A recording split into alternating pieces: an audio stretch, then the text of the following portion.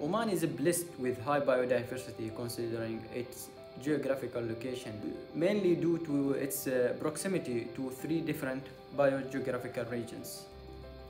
Bats are considered as yet an important component of its wildlife and biodiversity.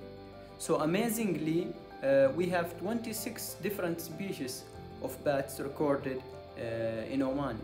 Regarding the blood-sucking bats, or the vampire bats as people call them, we don't have those recorded in Oman. All the species recorded are mainly feeding on either fruits or insects.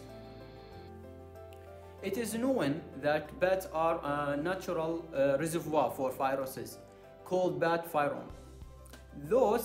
Some of those viruses are zoonotic in a sense that they may they are capable of infecting humans and cause breakouts or fatal diseases. For example, the SARS in 2003, the Ebola in 2014, MERS in 2012, and the most recent one identified as SARS-CoV-2, which causes the COVID-19 pandemic. That why researchers around the world are interested in these species. So for a virus to transfer from a bat to another host animal or human in a process called spillover, many factors need to be present. Nevertheless, two main ways for such transmissions.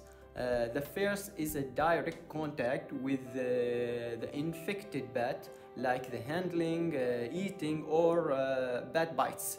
The second is indirect way through an intermediate host, most likely another animal, than to a human.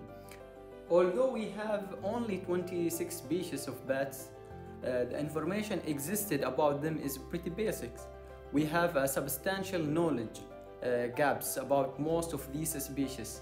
For example, one of the species is just recently discovered and described in Dhofar in 2016, called Pipistrellus dhofarensis.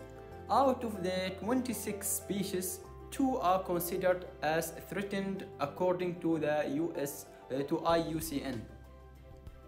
One of the most common species found in Oman is the Egyptian fruit bat, found almost everywhere in Oman. On the other hand, the smallest bat recorded in Oman is weighing 20 grams only.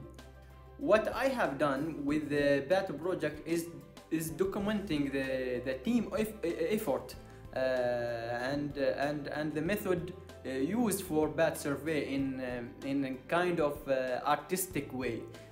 Footage are available on my Instagram account and being used in other platforms as well. So I believe showing the people how remarkable and fragile these little creatures, along with fun facts, may help in raising awareness and hence conserving them.